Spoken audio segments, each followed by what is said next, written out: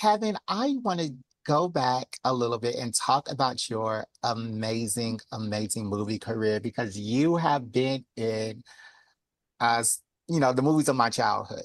If Right, you don't mind me naming some for a quick second, you've right. been in The Mask, The Hulk, Batman Forever, um, Hmm. and of course, Underworld. And you were actually a principal writer on all four of the Underworlds, right? No, just the first one.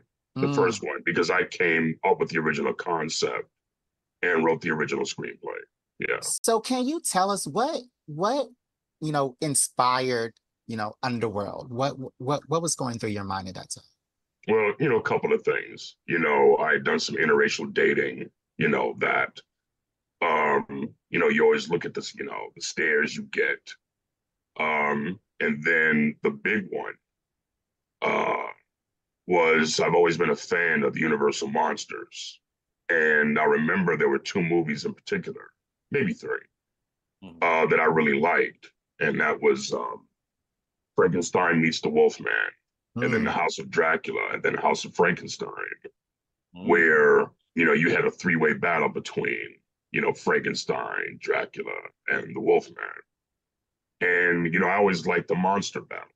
And so I was thinking, no one had ever depicted werewolves and vampires as races of monsters before.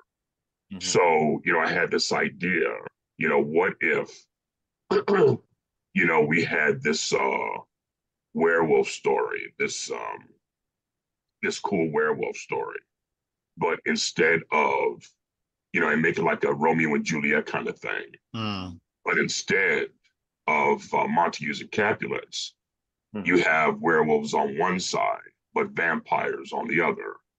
And, you kind of make it this surrealistic, um, you know, race war, between these monsters amidst, a backdrop of a centuries old, war between the two clans. You know what I'm saying? And Hmm. I thought that would be interesting. And there was a lot of gravitas there, both emotional and action. Yeah. And, it just so happened that it worked out. Yeah, yeah, I definitely felt the Romeo and Juliet in those movies Yeah. when I saw them.